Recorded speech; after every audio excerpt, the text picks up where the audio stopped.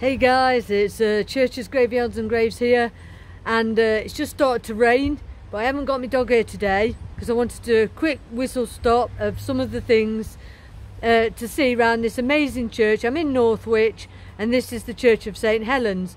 So without further ado, let's get on to the first thing. So I'm going to turn this around because right by this north porch is something really, well, it's inconspicuous really. Most people would just pass it by. So I'm going to show it you. And you just think it was a normal stone, wouldn't you? But if you look really closely, particularly if I go around this side, there's like a cross here and it's a blade. And actually this is the remnants of a Saxon grave. So, and you can certainly tell by the markings that it's particularly old. Obviously, you know, you've got a lot of moss now growing in the you know, in these sections, but it's still got a lot of the markings that you would expect on a Saxon grave. So this would be from around the 1st century AD, and I'm not quite sure why it's ended up at the north porch, but that's the first thing I wanted to show you at this church. So hope you enjoy that. So that's the Saxon grave. So there's a lot to talk about here at St Helens, so we'll carry on walking around. The next thing I want to show you is a lot of churches, obviously sometimes, you know, when they got bored going to church, they do a bit of graffiti, and you can sometimes see it inside the church and sometimes you can see it outside the church as well. So I'm going to show you that because sometimes the graffiti on churches is really amazing. So there's some here, there's a few bits actually, some of it's more modern, some of it's less modern. So you've got a marking here. I'm not exactly sure whether that is graffiti, but it still seems a bit bizarre that they'd write it there. You see the date there?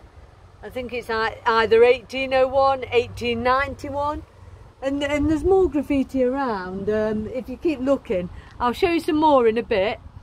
But you know, sometimes people were just hanging around and they would carve the names or their initials into the walls. I'll just give you a quick look round so you can see that you've also got these interesting stones here. I'm not exactly, I assume it's Latin, but you know, they obviously meant something. A lot of these churches was superstitious, particularly on the north porch, and used these stones as like protection from familiars and evil spirits. If you then go up the tower, which is some of the oldest bit, I don't know if I can zoom in a bit. There you go, and you can see this writing up here, again in Latin, and these dragons and carvings on the outer wall, as well as the clock up here. And if you go further up, you can start to see the gargoyles. You see that they're gargoyles because they're not grotesque, because they're actually being used as drainage. I would have thought that the clock was a lot more modern. So yeah, that brings that out. So I just wanted to show you that. And there's something else of real interest here. And if you look, I wonder if you can spot anything about that wall. Because you can see these holes here. And these are definitely not just part of the normal erosion. They're all at a relatively low level. If you go a bit higher, see that, you know, there is holes, but it's not the same type. These are really round, and these would have occurred through musket balls.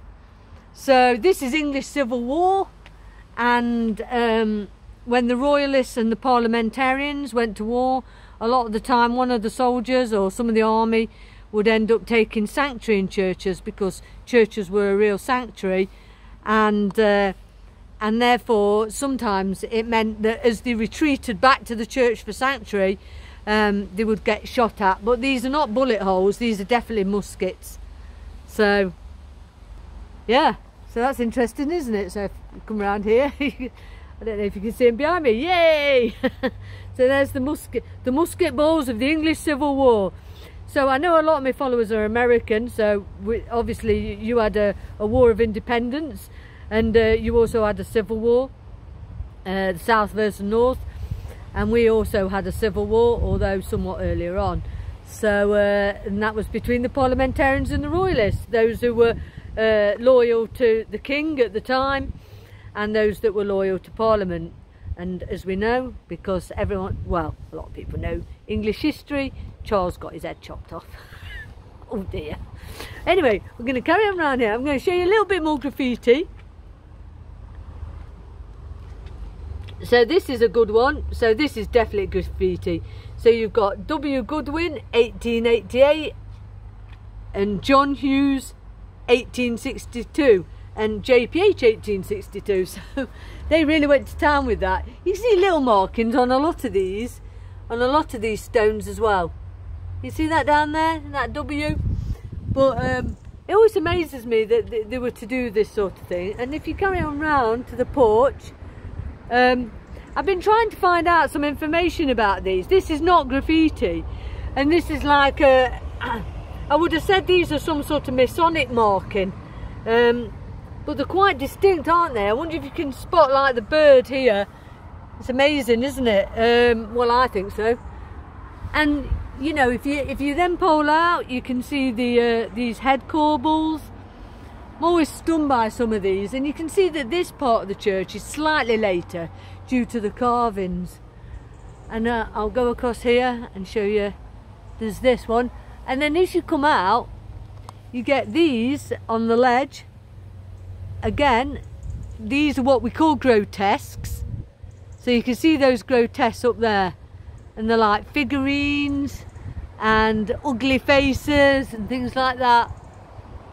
Look at that one, absolutely stunning. You can see it's a, you know, a grotesque. Often it was just the sculpture who put these on. Sometimes they were to depict something, some sort of superstition, but mostly they were just to do with the sculpture showing his wares. We'll come out again, and if you look up, you can see where there once would have been a statue, but obviously that's been removed. Yeah, and this fine oak door. So I'll just spin you around a little bit so you can see it actually is with a cemetery as well. There you go. And these stunning graves. There's a lot of tabletop graves here. These are tabletop graves, and this one is particularly interesting. I've not seen an angel like that before, but look at that face, like a happy angel there. And it says here, care such fair flowers from the garden gone, who could have plucked them but the Lord alone. So that's what this writing says. And yeah, and that's, without a doubt, that was definitely the grave of a child. So I'm just going to turn it around and just let you see the beautiful Church of St. Helens here. And even though it's a bit dull, and then towards this side. Yep. So this is St. Helens in Northwich. The church is originated from the 14th century. Obviously, in later centuries, it has changed a bit. You can tell that by the windows. Some of the windows are different, and you can see the corbels and the way they've done the carving. So that's made a bit of a difference, and that's how you can kind of tell what age the church is. So but I really wanted to show you this because a few churches, particularly around this area, have got mention to the Civil War, and I just also wanted to show you the graffiti. It's just those little things, isn't it, that make it personal. You know, that they're over 100 years old, and people carve that on. And when we get bored in church, well, actually, we probably just text on our phone nowadays. So when you're bored listening to the sermon, you just like text on your phone or go on Facebook. But you know, in them days, they'd carve the name into the wall. So I hope you've enjoyed it. So from St. Helens in Northwich, see you soon.